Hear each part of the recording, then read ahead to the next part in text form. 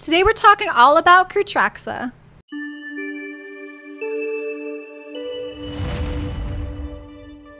Hey, welcome! I'm LeilaFox. Today's lore story video is for Cruetraxa. Cruetraxa is a legendary demon spawn champion in Raid Shadow Legends.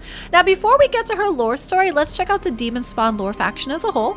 Beyond the dark portal lies a realm of fire and darkness. It is the home of ancient beings born of darkness. Forbidden from setting foot in the fair lands of Teleria, these foul entities have conspired with necromancers to breed demon spawn, unholy unions of demon and mortal. Let's get into the lore story for Cruetraxa from the Telerian Lore Book of Champions.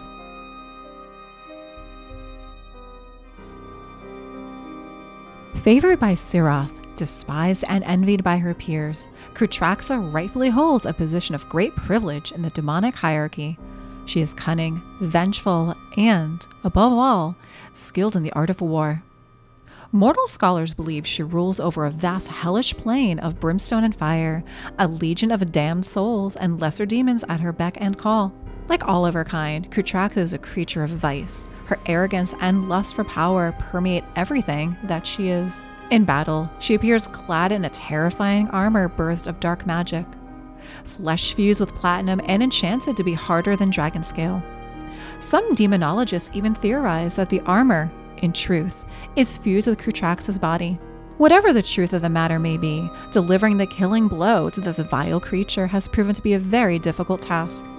Even when brought low, she rises once again, her wounds healed. Worse yet, the armor appears to be siphoning the life of Cruetraxa's victims and uses it to keep her physical form from being banished. Her spear appears to have been forged in the same ritual. Its edges can effortlessly cut even through the toughest armor.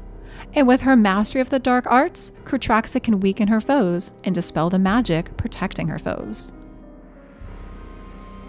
Alright, that's the lore story for Cruetraxa, and what I really do like that they did is they kind of make her really fit the whole demon spawn faction. There's plenty of other stories that I've shared for the demon spawns where they talk about them kind of being merciless, thinking only for themselves, and they talk about her reigning over brimstone and fire and other lesser minions and other lesser demons. What I also love too is in the lore story, they actually talk about her armor. When you see her in the game, she looks fantastic. And so the lore story actually even talks about this, about where this armor may have even come from, and even how they feel like it's possible that this is actually like an extension of herself that's actually fused onto her body. So I think that that's really cool that they took the time to actually even add that into the lore story. Now, unfortunately, considering that Cruetraxa is one of the OG type champs, you can see that her lore story is very short. One of the things I do like is that the more the stories recently are much more fleshed out, there's so much more involved, and they even start including other champions in it. This one's a bit short, but like I said, I am happy that the ones moving forward are a bit more, they're more in depth, you know what I mean? Leave me some comments down below. What do you think about the story for Cruetraxa? Hey, if you enjoyed this video, check out some more videos up here in the playlist on the top right.